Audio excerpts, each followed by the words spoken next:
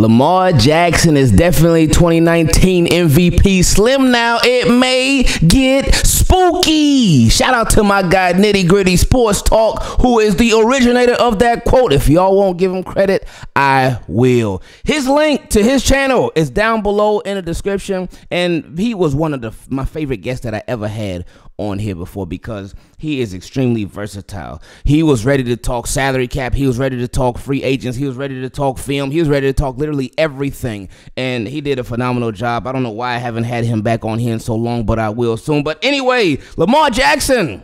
We'd love to have him on here one day too. But Lamar Jackson, he was featured in a Complex magazine interview. And he gave us a reminder of why Baltimore Ravens fans are so smart and extremely observant. When Lamar Jackson first showed up to the facility about maybe a month ago, maybe a little less than that, he showed up and Ravens fans noticed something a little different.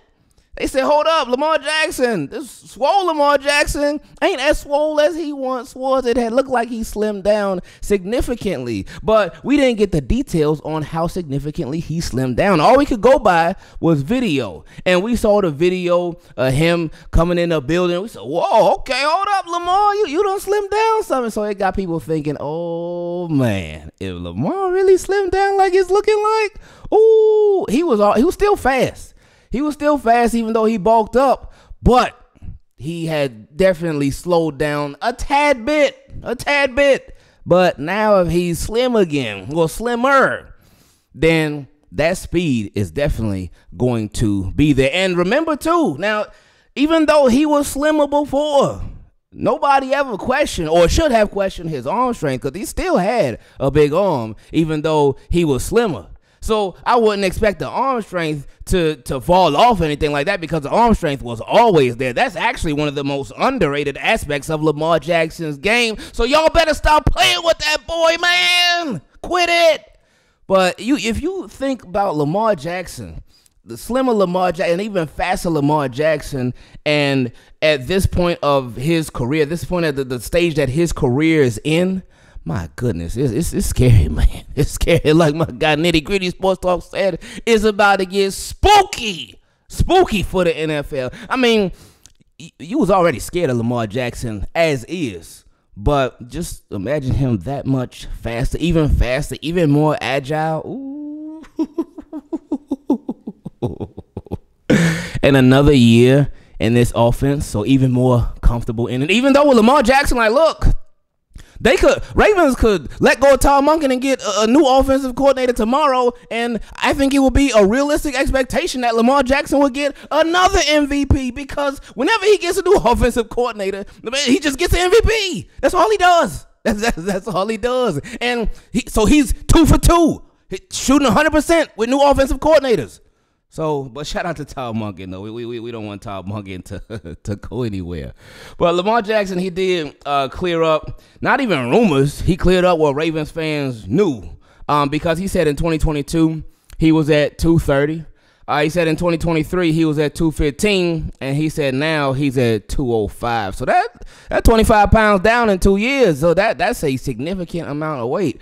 I got to take lessons from Lamar because I'm going the opposite direction. But shout out to him, though, because he got it. He got it. And Lamar realizing, like, hold up, wait a minute. Now, I remember we did get a question from a subscriber. One of my guys asked a question. He said, he looked concerned about Lamar Jackson losing weight because he said maybe Lamar Jackson lost the weight because Ravens, they ain't really addressed the offensive line. Now, this was before the draft. But still, he's like, oh, maybe Lamar Jackson thinking like, man, I'm going to have to run a lot more than I used to now to get away from these pass rushes. But hopefully that won't be the case. So, yeah, we're going to see real soon how this impacts Lamar Jackson. But it really should be all positives. I think Ravens fans got every reason to be excited for that. I mean, Lamar Jackson gives you every reason to be excited as a Baltimore Ravens fan in general. But this should really, really get you even more hype for the season that's coming up. Now, in seasons in the past, ever since 2020, it has been debated, even before 2020, it's been debated if Lamar Jackson really has that clutch factor. If Lamar Jackson really got it when it comes to crunch time for the Baltimore Ravens. And if you are a Ravens fan or not, you could have different opinions. Me personally, I feel like, oh yeah, we need a game-winning drive. Oh yeah, look, Lamar could do that because he'll do it with his arm. He could mix in a bit of his legs too.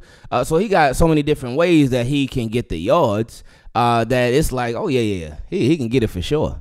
Or other people may feel like, oh no, I don't feel like Lamar Jackson's clutch, because we've seen it on both sides. We've seen where, hey, Ravens need a game-winning drive or something, and Lamar Jackson, boom, they go out and get it. Like, and one of my favorite ones, especially with all the adversity that they faced, was last year against the Rams. Whoo, that was beautiful. Oh my goodness, it was so beautiful. But then, of course, there's also those games where Lamar Jackson may get a game-winning drive, but then the defense, they may fall short and give up points. And then there's sometimes when Lamar Jackson, he's falling short before too when it comes to a game-winning drive. But more times than none, Lamar Jackson, he's gonna give us what we need as Baltimore Ravens and help us show that clutch factor that he so definitely has. And the numbers. Since 2020, the numbers. Warren Sharp brought out the numbers. Again, we talked about how Lamar Jackson loses offensive coordinator. He gets a brand new offensive coordinator. He's 2 for 2 for getting MVPs whenever he gets a new one. Those are numbers. Those are facts. Warren Sharp said the most clutch quarterbacks when you got to have it, trailing in the last 5 minutes since 2020. Number 1, Joseph Burrow. Number 2, Joshua Allen. So Lamar Jackson's counterparts. Number 3, Lamar Jackson. All right, I like that. Okay, Lamar Jackson, number 3 on that list of clutch QBs when you got to have it within the last 5 minutes. So Lamar Jackson delivers most of the time. Most of the time. That AFC Championship last year, oh my goodness. I mean, none of Ravens offense really delivered in that AFC Championship. And I mean, there's some things that could have definitely flipped it. Like, remember the Zay Flowers fumble at the 1 yard line? Ooh, the Lamar Jackson interception into the end zone? Ooh, no, but anyway, Lamar Jackson delivers more times than he doesn't. But for him to be atop that list, or close to the top of that list, when you got other names, then again, this is since 2020. Now, I don't know why he chose 2020, but it's since 2020. Number 4 in that time span, not overall. Obviously, overall, it's probably going to go to him, but in that time span, number 4 is Tom Brady, and number 5 is Patrick Mahomes. Now, they also got number 6, Nick Foles. He not even a starter anymore, and he hasn't been one for a while. Is he still even in the league? I don't even know. And then they got number 7, CJ Stroud. So I guess he made a big impact in showing his clutchness as a rookie, because he's already on this list. Thank goodness that clutchness was not displayed against our Baltimore Ravens. But that boy CJ Stroud is nice. Now, with Lamar Jackson again, speaking of Lamar Jackson, a lot of Lamar Jackson talk in this video. Last year, we faced a lot of playoff teams. We faced a lot of winning teams. And I remember in a lot of those games, going into a lot of those games, I would be nervous. I'd be nervous thinking, oh man, this could be a close one. This could be one of them stressful games. This could be one of them games where it's like, ooh, well, what's going to happen? And the only one that I recall that actually was close was the Rams game, because they were a playoff team last year, and that game went to overtime, and that game was insane. It was amazing, but it was insane, and that just took us through literally every single emotion that it possibly could have taken us through. But against other playoff teams like the 49ers, like the Dolphins, like the Seahawks, like the Lions, like against all these other playoff teams, Ravens dominated. They dominated, and those games were not close. The only other playoff team where they split it was the Browns, because the Browns, they took care of business in 1 week in Cleveland, but then in Baltimore, the Browns, they took care of business against them. That's what, yeah. Well, anyway, but yeah, so pretty much the Ravens, they dominated most of the playoff teams last year, and they won more games than they didn't. But excuse me, woo. Shout out to Ric Flair. Well, actually, no, not a shout out to Ric Flair, because y'all saw that video of him being really rude at the restaurant. Anyway, around the NFL put this out. They said, and this is per NFL research, it said Ravens to face a league-high 10 2023 playoff teams, the second toughest strength of schedule in 2024. So you could look at that and be like, oh my goodness, what's going on here? That's scary. And it could look scary when you say it out loud and when you read it. But then when you realize, like, hold up now, these are still the Baltimore Ravens. They've still got Lamar Jackson. And they've already shown that they can hang with the best of them. Now, they still got to work on being the best and hanging with the best in the clutchest moments of the postseason. But as far as regular season, like, the schedule is tough. The opponents are strong. But the Baltimore Ravens, they've shown that they'll be just fine. So while this number of a league high 10 2023 playoff teams, that's the Ravens got to face. Hey, you get a first place schedule. Hello, you got to do that. And then, of course, the Ravens are playing the AFC West as well. And there's been rumors floating around about the schedule already, but the schedule is going to drop on May 15th. So that is next week. We're going to be getting the Ravens schedule. So that should be fun, and we'll, of course, go over that all together.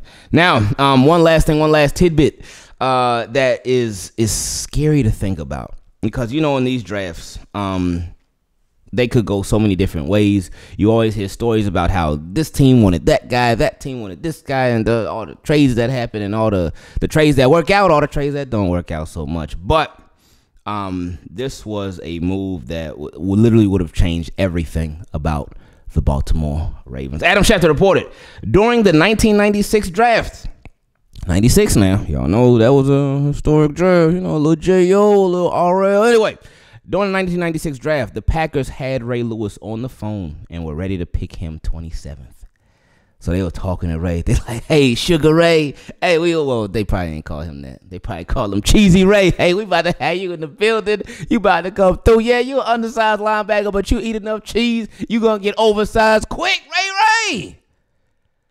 But they had Ray Lewis on the phone and were ready to pick him at 27th.